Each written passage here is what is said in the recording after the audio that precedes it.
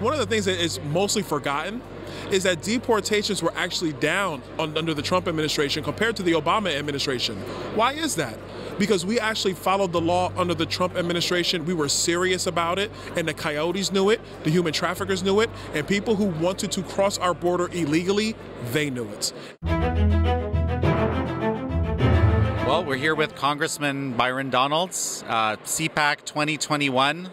I know, a big issue for you is the First Step Act and criminal justice reform, but I want to kind of go down a little bit of a different path, something I haven't had a chance to talk about much yet, even though it's a hot issue here at CPAC, is, of course, immigration and the realities at the border.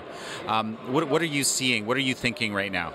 What I'm seeing right now is that we're going the exact wrong way when it comes to border security.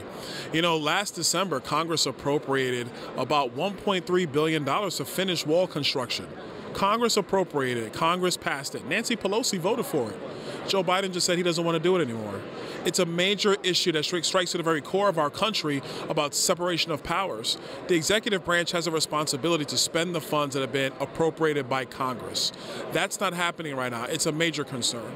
The second thing is you have this evisceration of all enforcement policies so that they can be reviewed, which means they want to go in a completely different way. All that's doing is signaling, unfortunately, to the coyotes, to the human traffickers that do live south of our border, that it is okay to traffic people across our southern border into the United States. And then if you bring COVID into it, how do we even know who has COVID and who does not? Have people gotten the necessary medical treatment where they have come from? Quite frankly, the answer is probably almost likely no, they have not gotten the proper medical treatment. And when America is in the situation it is in right now, when we're trying to recover, you don't just open up the back door and you don't just unwind our enforcement measures, which have worked under the Trump administration. You see, one of the things that is mostly forgotten is that deportations were actually down under the Trump administration compared to the Obama administration. Why is that? Because we actually followed the law under the Trump administration. We were serious about it, and the coyotes knew it, the human traffickers knew it, and people who wanted to cross our border illegally, they knew it. And what we're seeing right now is a complete evisceration of those policies that do work for the American people and for our country, while at the same time they're proposing this massive immigration bill, which is nothing more than a pathway to citizenship for 20 million illegal immigrants in the United States. Well, so what about your specific district? Like, how does this shape out in your district? Specifically in my district, illegal immigration is not a hot button issue.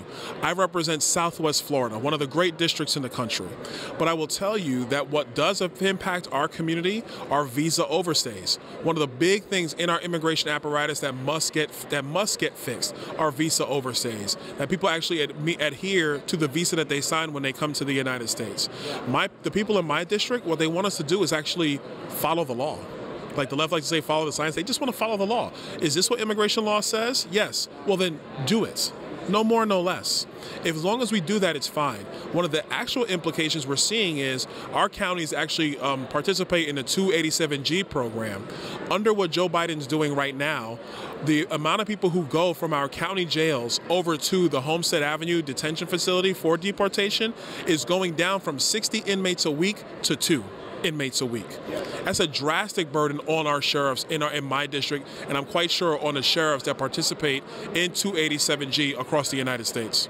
Yeah, so I mean, we've been hearing a lot about basically, right, an increase of people coming across the border now that people are aware that the rules have changed or the enforcement of the rules have changed. So this sort of thing is even affecting your district. Oh, it is. And I think we're going to see more of this. You see, when you have, frankly, weakness in spite of the rule of law, it's not just American citizens notice that. Everybody notices it. The world notices it. And this is a tragedy because, unfortunately, what the left wants to do is they want to legalize all illegal immigrants in the country. And I think that's a complete wrong way to go. What we should do is secure our southern border, which President Trump was all the way on the way to doing. We should actually fix our visa system. We should fix the entry-exit problems that we have. We should actually modernize our green card system, modernize a lot of these different visa programs, do all that work. Do it, get it done. And I think the American people, whether you're liberal or conservative, will say, okay, now that our immigration system is sound and modernized and we've secured our country, now let's take a look at the people who are here illegally. Or let's look at the kids who are here through no fault of their own. Because now we've actually stopped the problem that has created these situations. We fixed those problems. Now we can deal with the remnants of the problems. And I think the American people, we're great people. We're a good people. We're a beneficent people. And with those people who are here working hard, doing those things that they should be doing as just as good neighbors and good people, we would make them and put them on a pathway to citizenship. The way they're trying to do it is they want to do the pathway first without fixing any of the issues. And all that will do is lead to more problems in the future. That doesn't work. Well, and then so what happens to the so-called dreamers, right? The young people that, you know, were in kind of an uncertain state for a while, and now I guess we don't know exactly how this is all going to play out. But what happens to them? The dreamers continue to be a political football. That's what happens to them, and it's truly unfortunate. It's darn near a tragedy. In the Biden plan now, if you were brought to the United States, if you're under the age of 18, by January 1st of this year, now you're a dreamer. Well, the old definition that Obama put in, that was back if you were brought in through no fault of your own to 2014. So like all we're doing is kicking the can down the road and broadening the issues that we're creating for ourselves here in the United States. That does not work. We have to get serious about fixing our immigration issues and not play politics with it. And that's what will happen to the dreamers. They'll continue to be the political football of the left.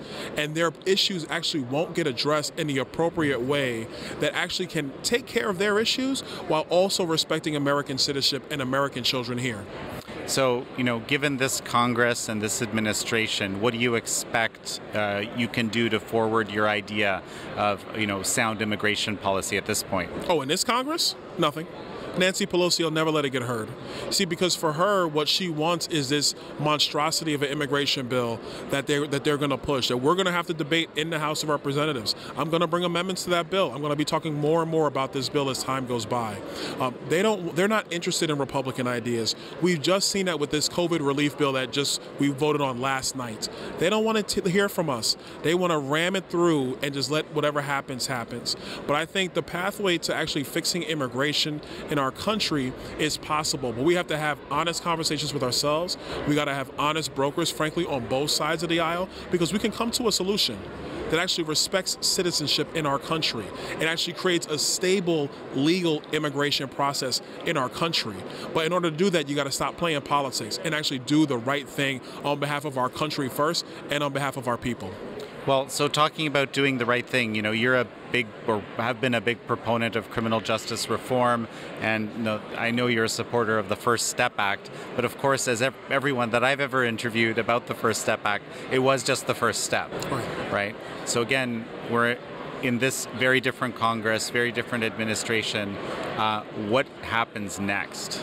I think we have those conversations about probation reforms, making sure that when there's these technical violations in probation, they don't result in people getting massive extended times on their sentence. I'm talking things like you missed curfew, talking things about how you missed one of your probation appointments. These technical violations, which should there be a penalty? Yeah, there should be a penalty, but the way the system currently works, there's a massive penalty.